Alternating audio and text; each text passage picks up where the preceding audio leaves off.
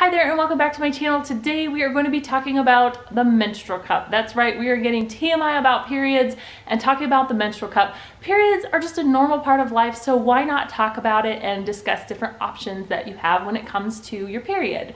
So before we get started, if you're like me, leave me a comment down below. Let me know if you get menstrual cramps. So what I actually use is Easy Ache. This is a cramp bark formula along with some other herbs that is designed to help ease the ache and help those menstrual cramps when you're on your period. And guess what? Today, June 28th, the 1 ounce version of this is on sale for $5 today only. So grab it now. If you guys want to try this out and get rid of your cramps, then check out the link in the description box. Don't worry if it's past the 28th and you're watching this video, I'll have a coupon code down below. You guys can save 10% off your first order.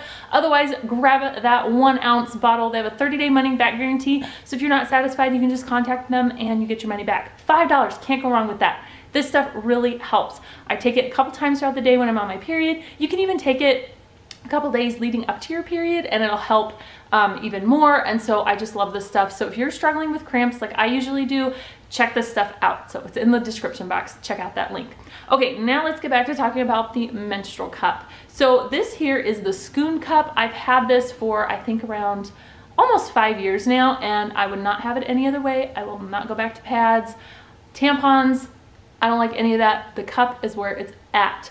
I love it. Let me tell you why. So this one here is more of a bell shaped. I know a lot of people are more familiar with the Diva cup. It's kind of more of like a cone shape, I guess, and it's a little bit stiffer silicone. This here is a lot softer and it's more of a bell shape, and I love this because I have endometriosis, and so I was really nervous about having a cup in there just with how bad my endometriosis is, and this it doesn't really bother me at all. So I like the softer cup. Another one that I really want to try is the Salt cup. They also have a softer silicone, and I don't really need more than one cup, so I don't need to try it. I just want to try it because I just love my cup so much. So why the menstrual cup? Why not pads? Why not tampons? Well, there's a whole variety of reasons. There's chemicals in pads and tampons that I'm just not comfortable with, and I just really don't like to feel myself bleed. TMI. But you know that feeling when you're on your period and you sneeze or you stand up and you're like, oh boy, I gotta get to the bathroom. You don't feel that at all with the cup. You don't feel yourself bleed. The cup catches it all. You don't feel anything coming out. Honestly, I forget that I'm on my period when I'm wearing my cup. Sometimes I go a little too long without changing it and I leak because I forget I'm on my period, and I feel myself leak and I'm like, oh yeah, I gotta go empty my cup. But that's not, it doesn't happen all the time, but I honestly do forget that I'm on my period. The second reason that I really like it is there's no smell. Okay. Now TMI, we're getting all TMI here, so I warned you already. I have actually stuck my nose in the cup to smell and see if there's that period smell, and shocking, there's no smell. Why is that? Well, I've heard, and I've also found this to be true, that it's the reaction from your period and the chemicals in pads. Now, I've used pads twice in the last 5 years. Once was after I had my surgery 4 years ago. I didn't want to deal with the cup and stuff. And then also after I had Faith, my postpartum bleeding, for those first 6 weeks, I wore a pad. You don't want anything to go up inside for those first 6 weeks. So I did not use my cup. And let me tell you, I hate pads. Oh, I just hate them. They smell. I just don't like them. So there's no smell with the cup, but there is with pads. So it's kind of weird, but it's true. The third reason that I like wearing a cup is when you wear a pad, you just feel it down there. You're hot and sweaty, especially in the summer. It's just annoying, and I just hate being hot and sweaty. And so with the cup, there's none of that. Now, I do wear a cloth liner as backup just in case I forget to change it or something, and then that way I'm not leaking everywhere. Or sometimes when you do change it and you put it back in, there's just like a little bit of blood on the outside left over. That might just drip a little bit on your underwear. So I like to wear a cloth pad as backup, and you don't get all hot and sweaty down there with this. So that's why I love this over the pad. It did take me a little bit of time to get used to putting this in. There's a couple different folds that you can practice and try. One of them is, I think it's called the C fold. So you just kind of push it in and curve it around and make it into like a C shape, and then you can insert it in. And once it's inside, you kind of twist it around and allow it to pop open, and that way you can get a good seal up over your cervix.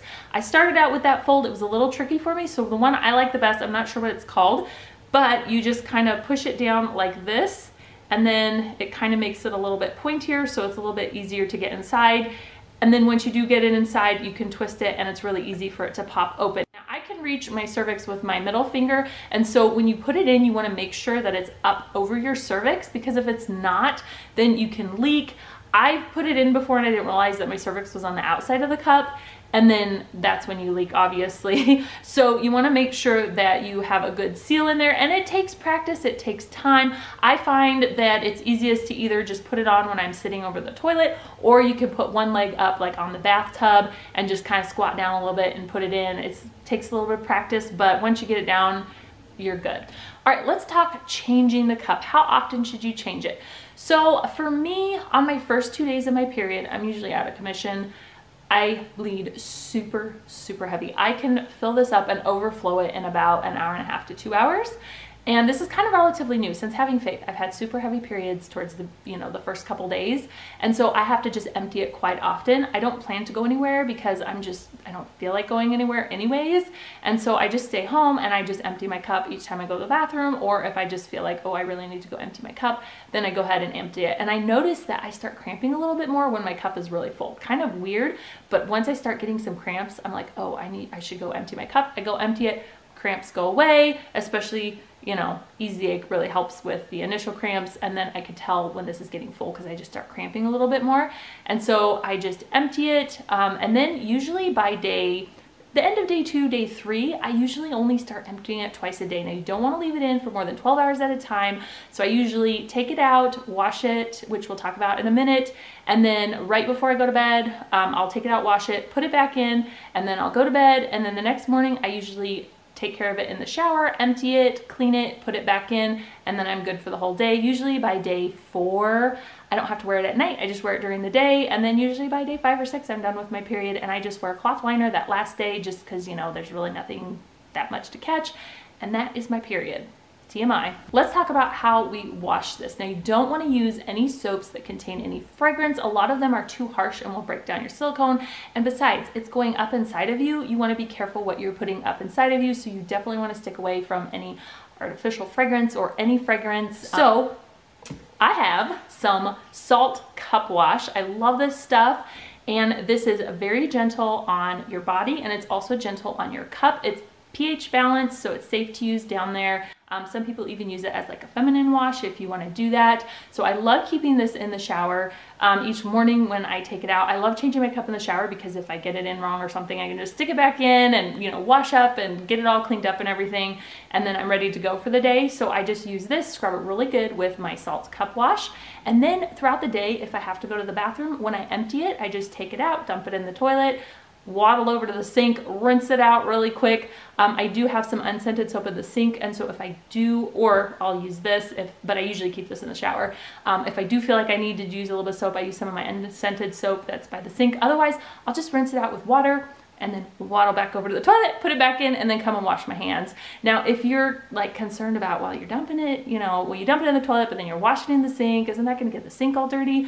I have my own bathroom sink, so I usually do it there and I don't really worry about it, but I do have a disinfectant spray, so if you are using like a shared bathroom or something, you can definitely, spray it all out and disinfect the sink if that bothers you or if it would bother anybody else. But I have my own sink. It doesn't really bother me. So I just make sure I rinse it all down and wash my hands with soap, and it gets all cleaned anyways. So then when I'm done with my cycle, I wash it really good with the cup wash, and then I will take some hydrogen peroxide in a spray bottle and I'll squirt it really good, get it all nice and saturated, let it sit till it dries, and then I'll go ahead and put it in my little satchel until my next period. Once I start my period, I pull it out, scrub it with my cup wash, and I'm good to go. Now, I will boil this every couple cycles just, to make sure it's nice and sanitized. I used to do it at the end of every single cycle, but you gotta let it boil for 10 minutes, and that is a lot to do. Some people boil it after every cycle, and then once they start their period again, they boil it and then they go to use it.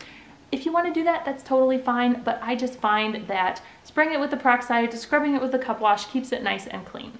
Well, that's it. All I have for you guys today about the menstrual cup. If you have any questions, leave me a comment down below. I'll try to answer them as best as I can. Don't forget to grab your 1 ounce bottle of Ease the Ache for only $5 today. Click on that link in the description box. Let me know if you use a menstrual cup or pads or tampons. I'd love to hear from you guys.